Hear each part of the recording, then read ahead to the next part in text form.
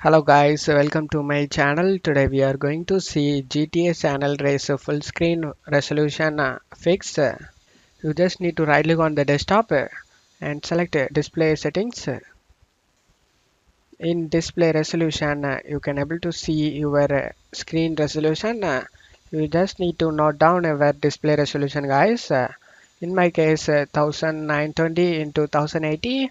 After noting that, you just need to close stuff here and you just need to right click on the GTA San Andreas and select properties and select compatibility tab and check mark run this program in compatibility mode for click on the drop down and select Windows 7 and then select check mark reduced color mode and then check mark run this program as an administrator and select apply and OK for save changes.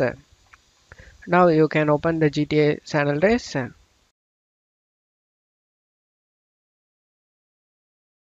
After opening the game, you just need to go to options, go to display setup, and you just need to select it advanced, and you just need to select resolution.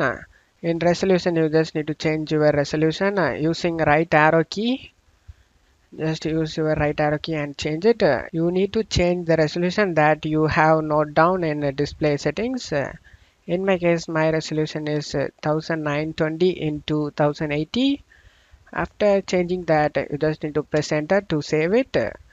And after pressing enter key, it will be saved up, guys. Now you can go back and play the game without having any problem. And your resolution problem has been fixed, guys. That's it for today's video, guys. Give me a like and subscribe. Thank you.